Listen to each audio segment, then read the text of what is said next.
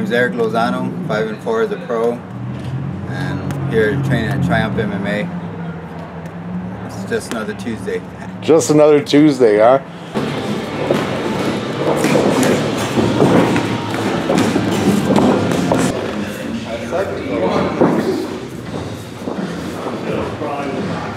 And you guys just led two of your teammates through that Berlin belt series. You watched them come out of a full tournament series here in Michigan and bring them back to the gym, and now you're on your way off to a pro show. You said Indiana or Illinois? It's going to be in Indiana, at Hammond, Indiana. It's September 19th. Got it a couple weeks out. We got, like you said, we actually like 3 or 4 teammates come home with some belts after the Berlin belt series. They did excellent. There was a couple of tough fights. For the most part, I thought we did overall really good. Yeah, it's not like Triumph needs to be put on the map. Yeah. You guys are already here, man.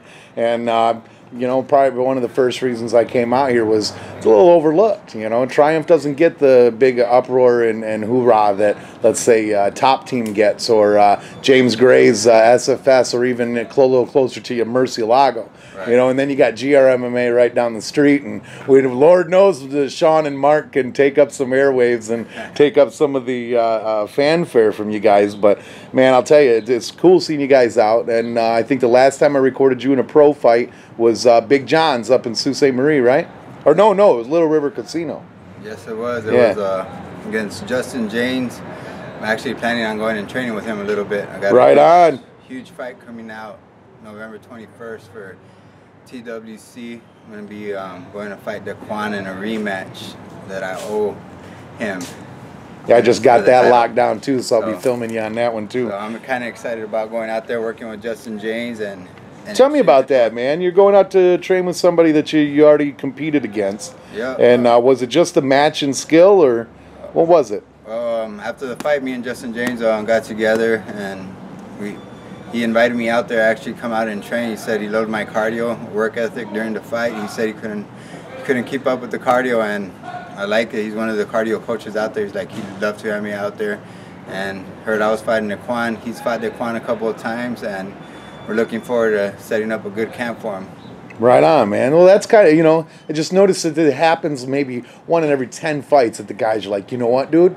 I like the way you fight, man. Let's go train together. And then they never fight each other again. They become best friends, and then before you know it, they're running a gym together, and they're like 80, you know? So, but anyway, so actually it might even be a little leaning more towards Justin wanted you out there. Find out what your secrets were. You think that's what it was? I'm not sure. We're about to yeah, you're about to trade off a couple secrets, huh? Right on, man. So what is the dire plan right now, man? What kind of, you're in the pro right now. So what is the next move? What is your... My next move is to get these next 2 wins, and hopefully get some scouts out there. I know some guys are looking at Daquan either for Bellator or UFC, and hopefully I could have them change the looks and make them look at me instead of Daquan. That's the goal. The goal is to actually get on one of those big promotions like Bellator, UFC, World Series of Fighting. Right on. So you got anything you want to say to Daquan? Your match is coming up, man. I'm going to be there. I might as well have something to say, huh? Oh, yeah. Daquan coming for you, baby. That's going to be my title. Right here, look. My shirt says it. Shit just got real.